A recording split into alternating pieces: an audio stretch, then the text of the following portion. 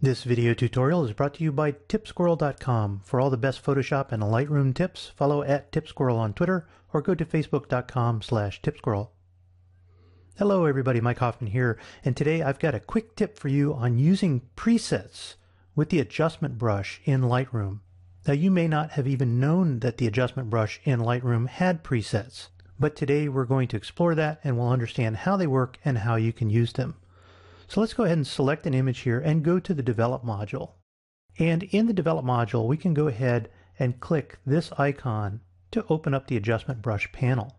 Now the Adjustment Brush allows you to make local adjustments on your image by simply painting on the adjustment. So for example, we could choose to increase the exposure and come over here and perhaps create a little bit brighter area on our image. Likewise, we could select a new brush and decrease the exposure and paint some shadow in here. So in a nutshell, that's how the adjustment brush works. However, here in the top of the panel, you'll see a list. First of all, we can double-click the word effect to reset all the settings, but the second caption here, labeled Custom, has a double arrow, and if we click this to pull down, we can see a list of presets that are pre-configured in Lightroom.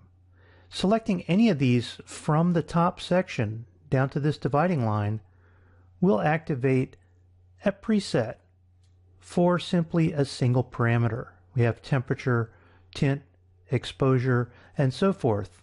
And so we can use these to quickly access an adjustment for just that one setting. Sometimes it's useful to use more than one setting with the adjustment brush, and there are some presets down here that use more than one setting. For example, Iris Enhance. If we select this one, we can see that we have saturation and clarity and exposure all with an adjustment and ready to paint on the iris of someone's eye. We have a number of others, including a preset for dodge and burn.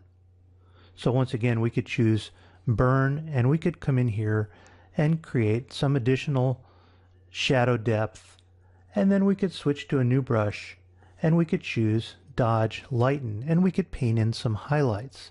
So again, very similar to what we did manually, but working quickly with the presets to allow us quick access. And we can create our own presets. I'm going to jump over to this image, which is an image of a sunset taken here on the Gulf Coast of Florida. And I'm going to double click the word effect to reset my parameters, and then I'll just choose Restore Default Presets, and now everything is back to its original state. Now when I work with sunset images like this, I find it helpful to adjust the color temperature in the area around the actual sunset.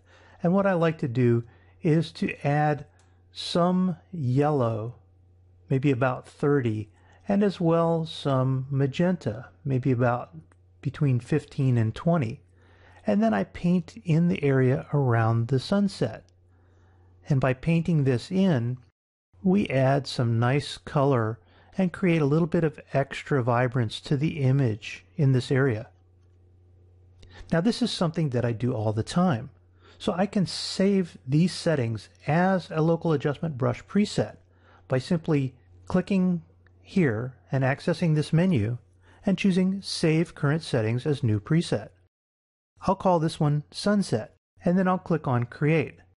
Now anytime that I want to access my sunset preset, I've got it available right here in this menu, and I can pull it out and start painting with that adjustment that I've customized to my own liking. Now that's all there is to creating and using presets with the local adjustment brush, but there are a few things to keep in mind.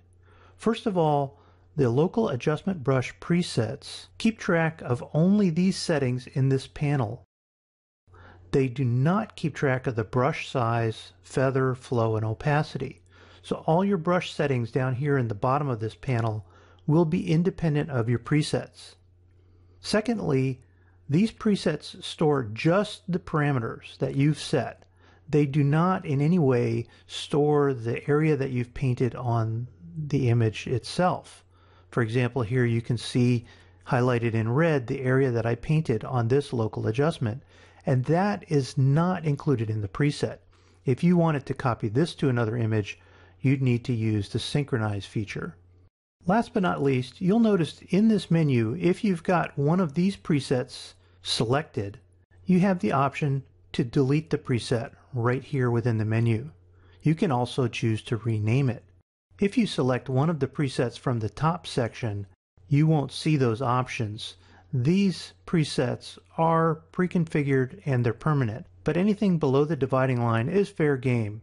If you've got these selected, you can delete them, you can rename them, and you can even update them if you make a change. For example, if I chose this sunset preset and pulled up the yellow a little bit more, we can see that it's been edited. And we could choose here to update the preset sunset. And now that new parameter becomes the default for that preset. So there you have a quick and easy way to work with presets with your local adjustment brush here in Lightroom. Give it a try. It may boost your productivity. My name is Mike Hoffman. My website is hoffmanartdesign.com. You'll find a variety of Photoshop, photography, and Lightroom tips and tricks and related information there. You can follow me on Twitter at mhoffman2001, and you can find me on Google Plus by going to gplusmikehoffman.com. Thanks for watching, and I hope you enjoyed today's tip.